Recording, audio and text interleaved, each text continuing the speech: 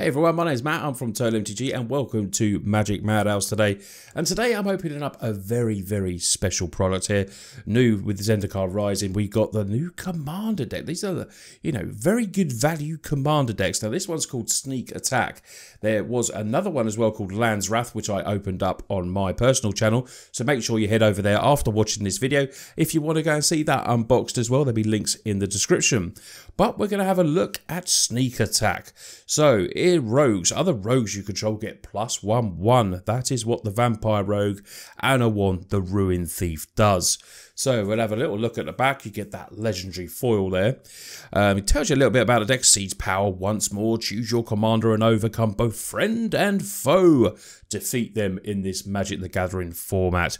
And it gives you a list of like 3 top cards that are in the deck as well there. And lets you know there's a 100 card deck with 3 new cards. You get 3 new cards in both of these products as well. You get a deck box and you get 10 double-sided token cards, which is cool.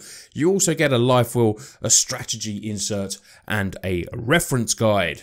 So let's get a look into the box and have a look. Hopefully I won't struggle too much. Now these are aimed, perfectly aimed for new players to Commander, beginners to the format. It's a great format, and for the price of these are really good to get, I think. After having a look at the first box, I can tell you these products are, they're super cool. So let's have a look at that. And I'm just not saying that. So let's have a little look. We go through here. We got a little bit of tokens and we got a commander that we'll look at in a minute. But first of all, what we'll look at is what's inside here. So you get your deck box, which is, it's a cardboard deck box, very nice. So if you're new to the game, you're going to get this deck box to put your deck in as well. You could also upgrade these. Have a look on the Magic Madhouse website. There's lots of great deck boxes there. You get a life.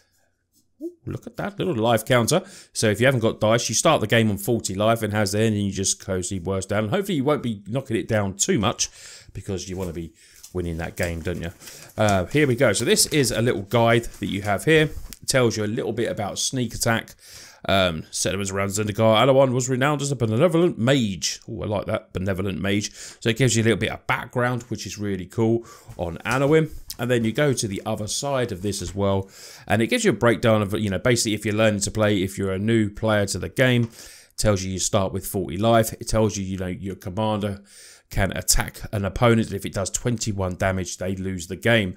So you attack for 40 life with regular creatures, and obviously your Anawan will do the damage as well, but the commander damage is another way you can win the game as well.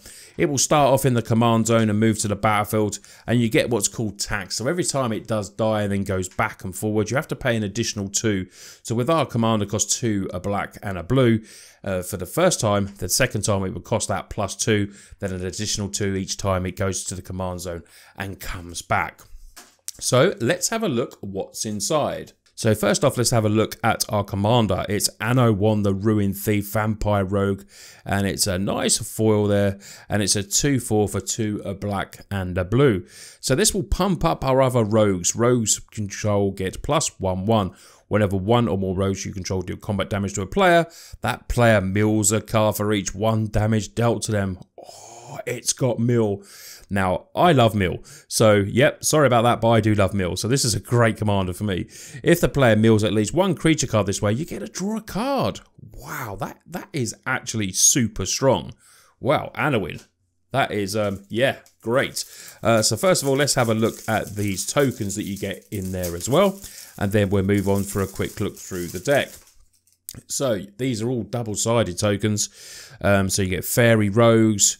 What else do we get? Fairy Rogues, Fairy Rogues, Fairy Rogues. Okay, we get a lot of Fairy Rogues. So we'll obviously be needing a lot of Fairy Rogues. We got Thopters there. Anything else? We got Goblin Rogues as well. And we got Rat. Nice Rat token there. And we get a Germ as well. So that gives you an idea of the type of creatures that we'll be able to make in the deck. So let's get in now and have a little look. Where is it? Where is it? This is the time where you sort of go in there and you edit stuff out because you can't get in there and it's embarrassing. But we've managed to get in there. Sweet. Right, and that wasn't too bad an effort either. So we're going to go down here. I'm just going to separate some of these, and so I don't drop all the cards. But first of all, we're going to have a look at it. You do get a plethora of rares in this, which is really, really cool. This has Prowl, and I'm looking at this deck for the first time as well. So, you know, these cards, I'm not going to know what's in the deck, so I like doing unboxings that way. Prowl is, you may cast this spell for its Prowl cost if you dealt combat damage to a player this turn with a Sphinx or a Rogue. So if we do that, we get to play it for 4 instead of 7. When it ends the battlefield, for each opponent, return it to 1 target non-land permanent they control. That is pretty strong. Then we got Whisper Steel Dagger. This was one of the featured cards, I think, on the back. Equipped creature gets +2/+0. When it deals combat damage to a player, you may cast a creature spell from that player's graveyard. So you're doing the mill effect, which is putting cards into opponents' graveyards, and then Whisper Steel, you know, be able to cast it. Very, very good. Now, I will say, in these decks, for the value of the cost they are, you're getting some really powerful cards, and it's definitely, you know, worth buying them as well, because you're getting some cards that are worth, you know, a fair bit of money as well, so that's pretty cool. Scourger Fleet. So I love it when they put these products out there, and then, you know, it gets new players into the game, which is really good, and then you're getting, you know, a good product for it as well. Fated Return for triple black. Put target creature card from a graveyard onto the battlefield under control, gains indestructible, and you get to scry. You know, expensive card, but cool. Gonti. Oh, Gonti is a smashing card. I have this actually as a commander in a mono black deck. So you will get cards in here of legendary creatures that perhaps, you know, once you've played the deck, you've had fun with it. If you do want to update it, you know, there's the new boosters, set boosters that can obviously update this as well. But buying singles, which you can do from Magic Madhouse as well, is really cool, because, you know, that's a good way to upgrade your decks. But you seem to get a lot of cool cards here as well. Ogre Slumlord, all about non-token and using the rats. Night Towler. I'm not even going to try to say that one, so I'm just going to say Primordial, because, yeah, definitely. Consuming Aberration. Power and toughness are equal to the number of cards in your opponent's graveyards. This is cool in like a mill deck as well. It can be as big as anything, and it can really be a massive beater. You can also get Lazarf, Dimir, Mastermind, Hexproof. So like I'm saying that, you know, our commander is blue-black. You could actually make this a commander as well if you wanted to. It's a 3/3. That's Hexproof as well. So Hexproof's going to make this really hard to get rid of. Notion Thief is a nice card. Una is a very good card. Queen of the Fae, really cool. Flying Fairy Wizard, 5/5. Pay X and a black or a blue. Choose a colour. Target opponent exiles a top card of the library, and for each one, you get to make a Fairy Rogue, which is obviously why, you know, we had a lot of Fairy Rogue tokens. We got Siddigon's Command as well. Spinal Embrace. Cast this spell only during combat. Untap target creature you don't control, gain control of it, it gains haste, and at the beginning of the next end step, sacrifice it, and then you gain life equal to its toughness. That seems really cool. Wow, you do get some cool cards in here. Sig River Cutthroat as well. I think this is actually worth a little bit of dollar, you know. At the beginning of each end step, if an opponent lost 3 or more life this turn, you may draw a card. Yet again, can be used as a commander, and you wouldn't need to change, you know, you might need to adapt the deck a bit more and add some new cards, but because of the colour of it, you could actually replay that as well. Blackblade Reforged, then you get Bone Horde as well. Obelisk of Erd, 6 mana Convoked. Choose a creature type. Obviously, we could choose rogues potentially, and all those creatures get +2/2, which is, you know, that's really cool. Scythe Claw, and then you get on there. But like I said, I mean, look at the rares you get. That is pretty decent for what you're getting in you know, for the money. I think that is really decent. You know, some won't be as, you know, some aren't well beaters, but they're still really nice cards. Aetherize in there, so let's have a little breeze through some of these as well. Fact or Fiction is a, you know, is an absolute staple in Commander, so you're picking up some good cards there as well. Invisible Stalker, if you can build this up, unblockable. Hexproof, very nice card. River Prowler, Master Thief. So you've got a lot of rogues here, so very, you know, on theme with the deck. Whenever you attack with 2 or more creatures, draw a card. Military Intelligence, very nice for an uncommon card. Going through Open to Wonder as well. Another can't be blocked rogue creature. Very nice, can't be blocked. You can see what this is all about, can't you? So, you know, this is when, you know, when you look at our commander, get rid of that bit there. Whenever 1 or more rogues you can do combat damage to a player, they mill. So we've got unblockable rogues, get that through, mill the cards, 1 damage dealt. If it's a creature card, draw a card. Synergy here is really, really strong. And, you know, you may be about to add spells as well to make stuff unblockable if you did want to do that, like I said, when eventually you want to upgrade these products.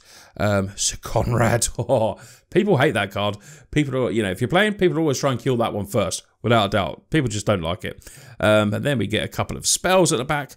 You get some really good staples. Arcane Signet as well, Commander Sphere. And you get a Soul Ring as well, and you get a Soul Ring. So that is, you know, Mind Stone as well. You get some, this is some, you know, powerful magic staples for Commander. So very good value, certainly in them. But have a little look at the lands here as well. Command Tower is nice. Dimir Aqueduct, Guildgate. Now, lands obviously can be upgraded over time. These lands are going to be playable for you to play. You know, this deck is playable straight out of the box, which is great for new players and everything like that. So it's, you know, it's that perfect kind of product for that. Sure-footed Infiltrator and Murphy Windrobber. Been playing that in recent standard. It's really cool. And you get another one from recent standard from Zendikar, which is Soaring Thief as well. So obviously the new cards just there. And then you get some islands, any other lands in there, swamps as well. So you get a lot of basics here, and then you just get, you know, a card that tells you about the phases: begin, main phase, combat, main phase, end, which is cool because if you've never played it before, this is perfect for you. Just have a little brief through, and you know your phases. But yeah, this is the deck. I think, you know, it's a really, really cool card. Anowin, the Ruin Thief, definitely worth checking out. This seems like a really good product to me. You're getting some really good staples. You're definitely getting a lot of rares. And it's a deck that you can upgrade over time. There's definitely a lot of decent rogues in the format of Commander. So you can definitely, you know, go and have a look at that. So I hope you've enjoyed this unboxing over here on Magic Madhouse. Check the links all below in the description. And if you want to go and have a look at my channel as well, like I said at the start, you can go and have a look at the other unboxing. That will be a link below. You can check TOTALmtg out on all socials as well. YouTube, Twitter, all of that. There'll be links in the description. But anyway, you lot take care, and I'll see you on the next video.